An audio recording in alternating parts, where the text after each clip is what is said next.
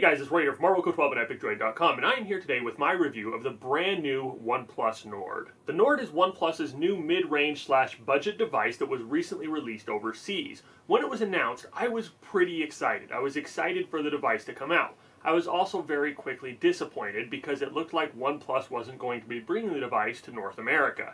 Fortunately, I was able to get my hands on the device, and I'm glad that I did. I would have really missed out if I hadn't. The OnePlus Nord starts out at around $500 and comes in two different colors, blue marble and gray onyx. It comes with a Qualcomm Snapdragon 76 5G processor and either 8 gigs or 12 gigs of LPDDR4X RAM. The 8 gig version comes with 128 gigs of UFS 2.1 storage, and the 12 gig comes with 256. Powering the device is a 4,115 mAh non-removable battery. Then last but not least comes one of my favorite features, a 6.44-inch display with a 2400 by 1080 resolution, a 20 by 9 aspect ratio, and a 90 Hz refresh rate. As far as specs go, the Nord is definitely not the most powerful device on the market, but it is still no slouch. It's just one of the many things I like about the phone. When I was using the phone, I kept finding more and more things that I wanted to be sure to include in my review. I know you guys don't want to listen to me talk all day, so I cut my list down a ton and have limited it to the 5 things I like most about the phone. In the interest of fairness, I've tried really hard to look for things I didn't like about the Nord.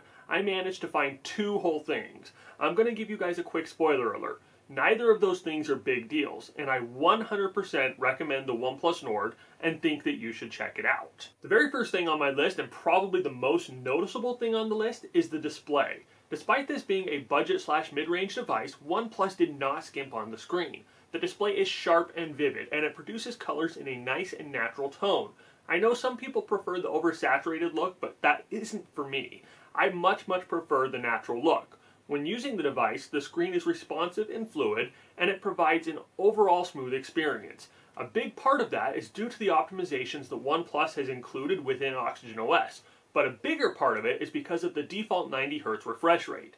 As a side note, another thing I love about the display is that it is flat. I know a lot of people like the curved edge display on a lot of the more expensive phones, but I am not personally a huge fan of it. They cost more to make, they cost more to repair, and they add no real functionality to the device. If anything, they make the device more difficult to use because you have to hold it in a way that you're not accidentally touching the edge of the screen. It was refreshing to have a device that just worked without needing to throw a useless feature on it just to make it look better. The next thing on my list is the battery and warp charging. I know that's technically 2 things, but together they help keep the device going longer than a lot of other devices. The 4,115 mAh battery delivers just enough power to get you through about a full day of regular usage with no problems. It does suffer a bit when gaming or doing other processor-intensive activities, but the good news is the Nord comes with OnePlus's Warp Charge 30T and charges insanely fast. With Warp Charge, the phone should charge from 0 to 70% in 30 minutes with no problem. I personally had no issues charging my device to 100% in just under an hour every single time. So number 3 on my list is actually one of my favorite things about OnePlus devices in general. I love that OnePlus gives me the ability to customize my device and to make it my own. OnePlus has always had close ties to the development community. They are big supporters of custom ROM and kernel developers, themers, and more. They make it super easy to unlock your bootloader, they don't block you from rooting your phone, and you can customize your device to your heart's content. And if all of that's a little bit too much for you, OnePlus has done an amazing job of building in their own customization options within Oxygen OS. There are several built-in and customizable themes. There are extra gestures, custom navigation bars, and so much more. The 4th thing on my list would have to be the price. As I mentioned earlier, the device sells for just under $500.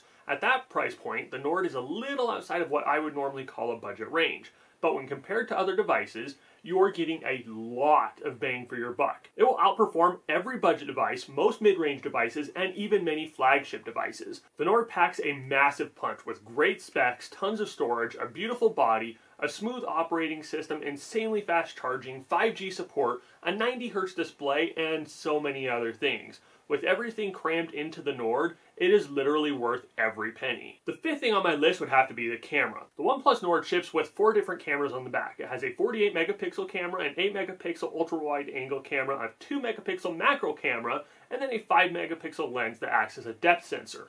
That 48 megapixel camera is the same one that ships with the OnePlus 8 Pro, and it is capable of some amazing pictures. It does seem to take a little bit longer sometimes to process, but overall it has been a solid experience and it takes beautiful shots. Now, as I mentioned earlier, there were two things I didn't like about the device. I feel like both of them are very superficial and both can be resolved very easily. In fact, they are so small, I hate bringing them up. The first thing is the power button. The power button itself isn't a problem, but with the OnePlus 8 and the 8 Pro, OnePlus decided to try something new. They changed the default behavior of the power button.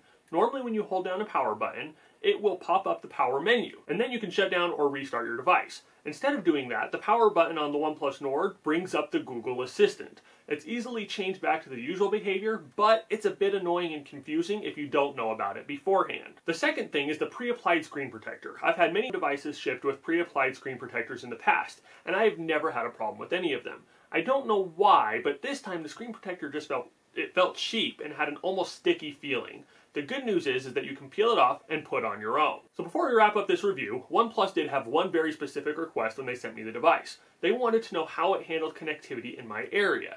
Since the Nord was designed to be used overseas, it doesn't support all of the same mobile bands that we use here in the US. As such, I expected to have very limited data access outside of Wi-Fi. I was very pleasantly surprised to find that with T-Mobile, I had almost no issues. I got 5G, 4G, and 3G all at my home and around town.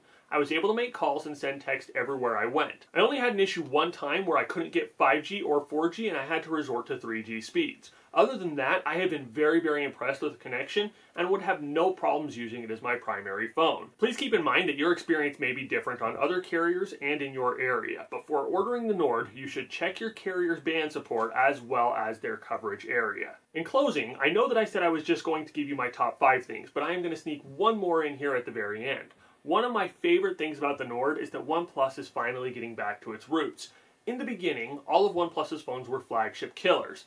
They were affordable devices that could perform as well as any flagship device. Fast forward to today, and OnePlus has joined the ranks and is making their own flagship devices. Although their devices are still cheaper than the competition, the prices have been going steadily up and up. With the Nord, they are finally getting back to those flagship killer roots. I hope this is a sign of things to come and that OnePlus has more flagship killers coming soon. So in summary, yes, I would 100% and absolutely recommend the OnePlus Nord.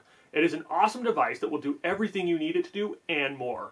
It's not as cheap as some budget devices, but with the Nord, you are getting way more than what you were paying for. I love the OnePlus Nord, and I am grateful to OnePlus for giving me the chance to try it out. So if you guys have any questions about the OnePlus Nord or about OnePlus, please feel free to drop a comment in the comment section down below, and we will reply as soon as we are available. If you guys would like to order a OnePlus Nord for yourself, please feel free to use the links in the video description down below, and that'll take you right to a spot where you can order them. If you guys have enjoyed this video, and if you want to see more like it, please remember to give us a thumbs up and to share it with your friends. And as always, I just want to take a quick second to tell you all thank you for watching, thank you for all your support, and you all have an awesome day.